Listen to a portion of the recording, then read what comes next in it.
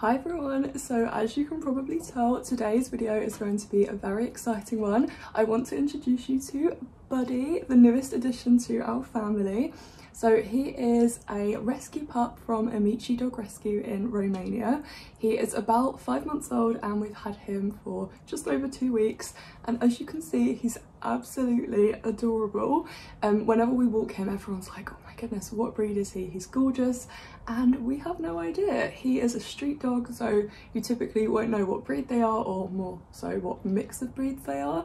Our guess is collie. He looks very collie, but he actually has really long hair. They just shaved him before travel, so his hair's a lot more like kitty, so we think there might be some poodle in there, and you can't really tell from here, but I'll insert some pictures. He actually has tiny little sausage legs, so we think he's either got Dachshund, like sausage dog, or corgi or basset hound, something like that in him, because he does have very short legs. I'm actually amazed that he is sitting so nicely right now. He has a lot of energy and is just constantly wanting to play, so luckily Kitty is happy to oblige and play with him. But yeah, I thought I would just do a quick video introducing you to Buddy, telling you about our experience adopting from Romania and in particular Amicii Dog Rescue, and then I also asked on my Instagram for any questions about Buddy or the adoption process, so I will answer those at the end. I'll see. Do you want to sit down there with Kitty? Yeah, he's had enough. Oh, good boy. So one of the main things that we have quickly learned about Buddy is that he is incredibly lazy. So if he's like in a position that he doesn't like, he can't even be bothered to get up and move away. He'll just like stand up on his top legs, pivot and then flop, which is what he just did there. So yeah, he's a very lazy dog, but then he also loves to play. So as I said, we've only had him for 2 weeks, but we feel very lucky. He is an amazing pup, and he is actually toilet trained already, which is unbelievable. We ordered loads of puppy pads and we're prepared to have pee and poo everywhere, but he is fully toilet trained, which is amazing. It took this little angel quite a while to get there, didn't it, Kit? So before we get into Buddy's story, I just want to touch on quickly, this is really uncomfortable and painful for me to talk about on camera. I feel like I'm getting upset already, but if you've watched my channel or followed my Instagram, you will have seen Poppy in the background of pretty much all my videos. We actually lost Poppy at the start of lockdown. She had been unwell for a while and it got a lot worse really quickly. I don't want to get into it too much because I keep having to stop because I keep getting upset, but yeah, after we lost Poppy, we knew we wanted to adopt another dog. We were obviously devastated, and we were really worried about Kitty because she has lived with other dogs her entire life, so we couldn't go out at all, like even to the shops, and leave her, because Kitty has never been left in a house on her own. She's always had at least another dog with her, or when we lived with my mum, like 3 other dogs. She was one of 4. So yeah, that was a real concern for us. We didn't want her to be sad and lonely. So I don't know if you ever feel that you're fully ready to get another dog after you lose your dog, but we knew that we had a lot of love to give and there are so many dogs that need a home. So we started to look on lots of different rescue sites in the UK and abroad, and I'd actually been following Amicii for a really long time. I have donated to them through my business before, my clothing line that I used to run, and yeah, they're an amazing charity, and I just followed them for a long time, so they were one of the rescues that we were really looking at. And one thing that was a little bit challenging, but in the best way possible, is that because of everything that's going on in the world right now, a really positive kind of side effects, I guess, of such a horrible situation is that a lot of rescue centres have been inundated with adoption and fostering requests. So most of them have a fraction of the dogs that they normally have, which is absolutely amazing, and something that hopefully will just kind of continue now as people can more flexibly work and work from home a bit more. But yeah, so that meant there were a lot less dogs, and not necessarily a dog that would fit in with our kind of life and that we would be able to provide the best home for in our local rescue centres, and a lot of them also just kind of shut down adoptions just for safety reasons. So we'd kept an eye on Amicii amongst a lot of other pages, and we'd got to a point where we were kind of thinking, let's just wait till this all blows over and we can go and visit a dog in person, because it was really important to us obviously that the dog and Kitty get on really well. So we were thinking we would adopt an older dog, maybe 4, 5. Kitty is 6 now, so even her age or up, we kind of didn't really have any preferences. But one thing I knew is that we did not want to get a puppy. Then we saw Buddy's picture. So yeah, I was scrolling through Facebook one day and I saw Buddy's picture on the Amicii website, and I was just like, oh my goodness. So he was actually shaved before travel, but he looked kind of like a cockapoo, which, if you can tell from all of my other videos, both Poppy, Kitty, and then my mum's dogs Teddy and Panda are all cockapoos, so clearly we love them. I just love crossbreeds in general. I mean, I love all dogs, so you can't show me a dog that I wouldn't love and want to take home. But yeah, we have a soft spot for kind of fluffy, scruffy dogs. So we saw Buddy's picture, or I saw Buddy's picture, and I'd been looking at a lot of dogs and showing them to Matt, and I showed Matt his picture. I'll insert here what we saw. And Matt is normally the one who's a lot more reserved and cautious about making any kind of big life decision, and I'm the one that's like, let's just do it, we'll figure it out. But straight away Matt said, apply for him, let's just apply. So we filled in an application that night. We didn't have that much information. It just said that he was a 10-week-old puppy who had been found on the side of the road in Romania with his brother and sister, and they estimated that he would be small to medium size when fully grown. Obviously he's a rescue, we have no idea. So yeah, everything that we kind of thought just went straight out the window. We were like, we can handle a puppy, and we applied for him. So within 24 hours, both of his siblings, so his brother and his sister that he was found with, had next to them, so the way Amicii do it is on Facebook. When a dog is reserved, they'll put reserved next to them and then the name of who they're reserved for, and both of them had reserved for someone. And we hadn't heard anything back yet about Buddy, but he went to reserved. So we were like, oh, we probably haven't got him, but we kept checking back every day, I mean multiple times every day, and then it ended up being about a week, and we thought, right, there's just no way that we have got him. But I still just couldn't give up, and then one day we were chilling in the garden and I picked up my phone to check Facebook to see if his name had reserved for next to it, and I had a missed call from an unknown number and a voicemail, and I was like, oh my gosh, Matt, I think it's them. So we listened to the voicemail and it was them saying, hey, it's Amicii here, we wanted to call you about arranging a home check. We were so excited. I can't even explain that feeling. We'd kind of resigned ourselves to the fact that we weren't going to get him, but we also still had a little bit of hope. So yeah, that was such a happy day. We panic tidied our house because it was a state. So if you haven't rescued a dog before, or you're not familiar with the procedure, typically you fill in an application form and they just ask you questions about yourself, everyone in your household and their ages, any other pets you may have and their temperaments, whether or not they're neutered, what genders they are, and you know, more details about them, your house, your garden. And it's not to say that, for example, if you live in a flat that you wouldn't be able to get a dog, but they'll just try and use the information to match you with the best dog for you. Similarly, if you, that was a weird way, I can never say that word, similarly, if you have children, I know a lot of UK rescues won't rehome with children under a certain age, but there are a lot of rescues out there, and I'm going to link a bunch of really great rescues in the description box that we were looking at when we were adopting, but they will rehome with children. So both Buddy's siblings actually live with children, so yeah, they just use that information to try and match you to the dog that is right for you and make sure that you'll kind of be happy together. And then if you pass that process, you then get home checked, and usually that is done in person, but because of the current situation everything is virtual, so we had to just film a video of our house, so us walking in from outside, showing the kind of entrance to our house, the front door, and then just going around our house and showing, you know, where the dogs would live. And then a really important part of the home check is to check your garden and make sure your fences are high enough and that it's fully secure, that you've got kind of a locked gate and that dogs can't really get out anywhere. So we submitted that, and we were told that we would hear back within 24 hours, and we actually heard back that evening that we had been approved, and once again that was one of the happiest feelings ever.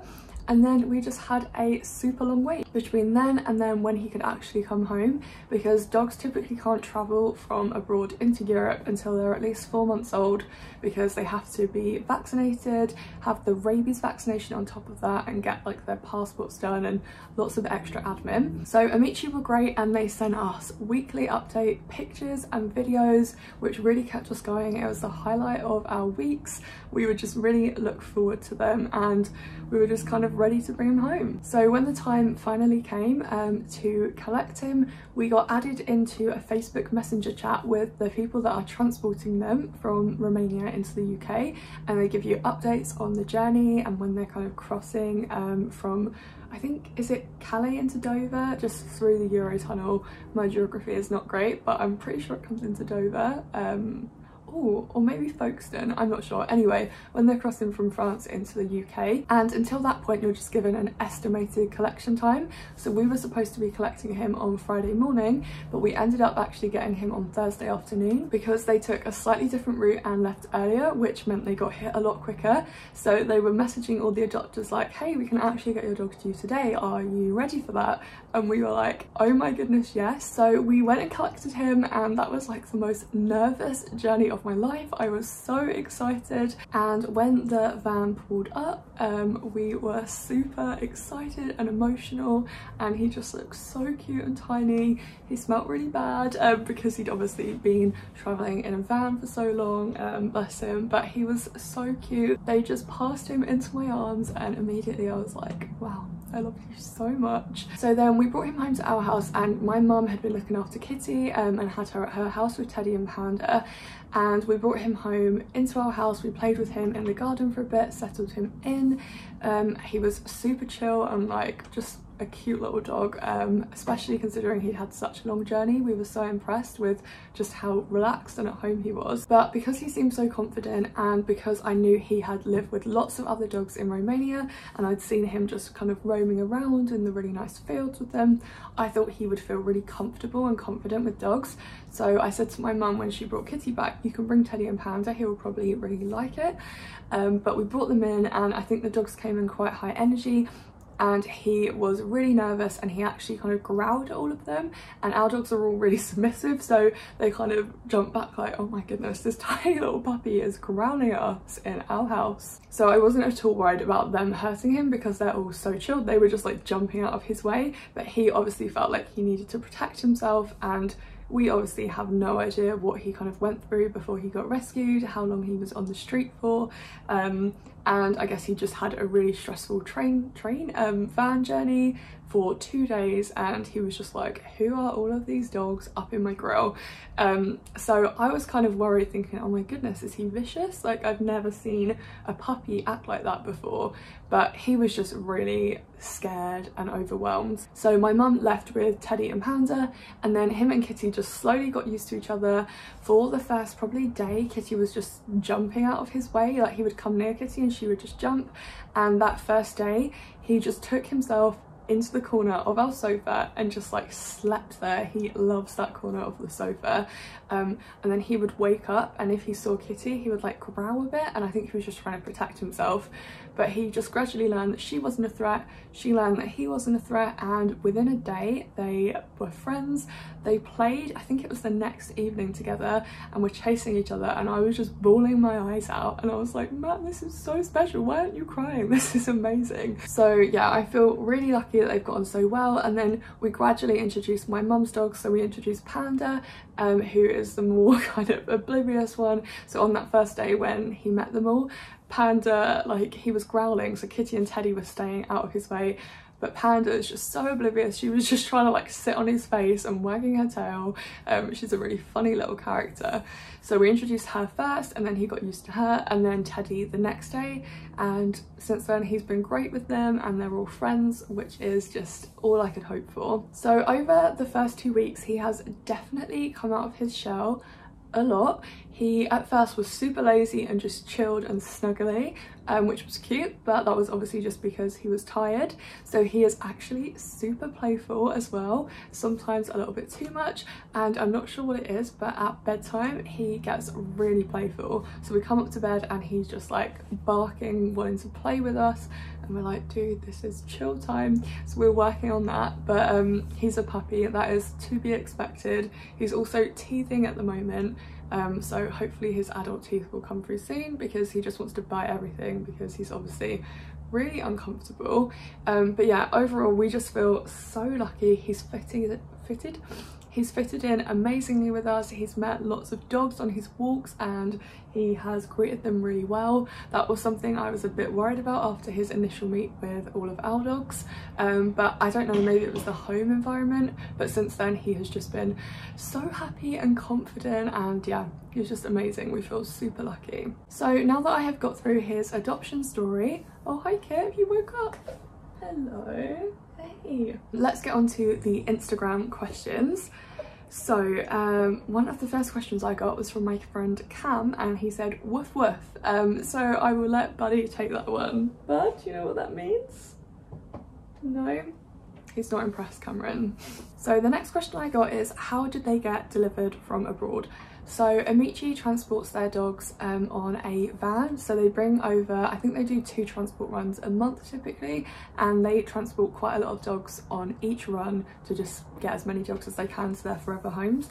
So yeah, he was in a crate in a van, and then they drive through Romania, through Europe, and then cross on the Eurotunnel. The next question is, was the adoption process complicated and did the rescue keep you updated?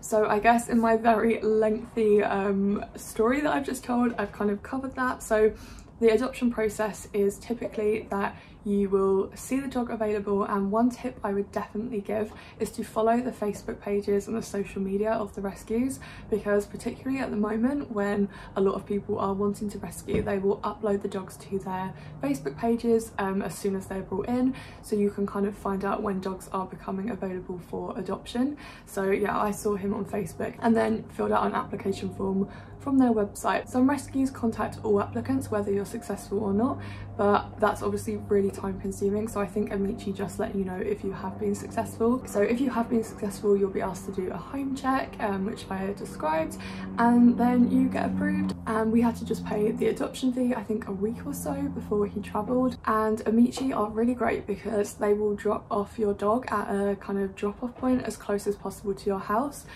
So we were, I think, the first drop off point, but then they have 2 vans. I think one travelled up north and one travelled down south, and they will kind of do it as close to your house as possible where you can kind of meet to collect your dog. So the second part of that question was, did the rescue keep you updated? So yes, they did. We got about weekly pictures of him, which was amazing and really kind of kept us going, and especially because he was a puppy and we had quite a long wait, it was really cool to get to see him kind of grow, and a lot of them were videos and we could see him interacting with other dogs, which was really cool. The next question is, how do you know which organisation to trust when you are adopting from abroad? So I think that is a really, really good question, and I would say you've just got to do a lot of research. So you would expect them, I would say, to have pretty similar homing procedures to the UK. So I think if a rescue doesn't ask to like interview you, to fill out an adoption form, or to kind of home check you, that is a red flag. I think also if you can go by recommendation. So we actually spoke to someone on Instagram who had adopted from Amicii before, and I'd also followed them for years and kind of got an understanding of who they are and what they do. So I think if you can go by recommendation, that's great, but then also just do your research, because I think unfortunately there are quite a few that are kind of posing as rescues, and it can be like a scam or just not very reputable. And it's super important, especially if you're not going to have met the dog before you adopt them, that they put in a lot of work to match you up and make sure you're compatible. Because for example, if we'd got an older dog that hated other dogs, that would have been a huge issue for us, because we have Kitty and we needed them to, you know, be friendly with other dogs. So yeah, I think make sure they have the right procedures in place, do your research, and chat to previous adopters if you possibly can. I will link below a list of rescues that we have done a lot of research on and that we were considering adopting from, so I would always recommend that you do your own research, but as maybe a starting point for rescues that might be good to look at, I will link those down below. The next question is, how many times did you see him before you knew he was the one, and how long till you brought him home? So as I said, we saw him and we instantly applied. I think that's probably a lot easier with a puppy because there wasn't that much information about him as he was a puppy. I think if it was an older dog, you would want to find out a lot more about their personality and their temperament, especially if you have other animals or children in the home. But yeah, for us it was love at first sight with Buddy, and I feel like we had a good kind of inclination. And second part of that question, how long until we brought him home? So I think the wait was about 6 weeks from when we reserved him until when he came home, and that was just waiting for him to get all of his travel documentation and all of his vaccinations. The next question is, we'd like to ask how you found the overall experience and if there are any tips on making it better, and that's actually from another rescue, which is really great. I think that they're asking ways to improve. So yeah, we found the overall experience amazing. We wish we could have got him sooner, but there's obviously nothing that could have been done about that, and Amicii were amazing at keeping us updated, which made it go a lot quicker. The team were really friendly and always happy to send us updates, and I was worried that I was being annoying. I was like, sorry, but can we have another picture of our baby? And they were always really nice and happy to send them, and it was really nice because once we got him home, we've been able to update them and send them pictures rather than us bugging them for pictures. And the final question is, how long did it take for Buddy to settle in? So as you can tell, he's pretty relaxed here. I think he's probably still settling in and just, you know, coming out of his shell. It's obviously a really intense experience for him to be living on the streets, or whatever happened to him before he was rescued, to then be brought to a rescue centre, which is the first home that he's really known, be with his siblings and other dogs, then be brought over to like a foreign country with new random people and new dogs. It's quite a traumatic experience for him, so he's definitely still coming out of his shell, but as you can see, he's pretty comfy, pretty chilled out. He is getting closer to us, closer to Kitty, closer to the other dogs. So I'd say that he's settled in really well, but he's definitely still settling in. And I think with a rescue dog, you just have to give them a lot of time. We were fully expecting him to be really kind of nervous and maybe scared of us, but that hasn't been the case at all. He was more nervous of other dogs, which was a surprise. So I think you need to maybe be prepared to expect the unexpected and just roll with it and let the dog kind of take the lead and tell you what they need. So I feel we have been incredibly lucky with how well we settled in, and especially the toilet training. That was such a nice surprise, something we were fully prepared to deal with, but yeah, he's done that amazingly. He is excited to go on walks now. Like, every new experience we give him, he handles amazingly. He's met my 2 little cousins who are very high energy, and they absolutely love him, and he really loved them. They were cuddling him and he was just so lovely with them, so that was really nice to see. So we're just really proud of him, and we feel so lucky and so grateful to Amicii for choosing us to be his family. Yeah, we're very happy. Before we go, I also want to say that I am so proud and grateful to this angel dog. She has just been amazing. I would not have been able to get through the past like 3-4 months without her. She's just so special, and the way that she has embraced Buddy and just given him space when he needed it, plays with him most of the time that he wants it. I'm just so proud of her, and we feel so lucky to have her. Oh, and you, bud, and you. So thank you so much for watching this video. I hope you enjoyed it, and stay tuned for a lot more dog content. I think this might just turn into a dog channel, because I love dogs, in case you can't tell, and I just think we're just so lucky to have dogs. They really are the best things in the world. So thank you for watching, and we will see you very soon. Bye.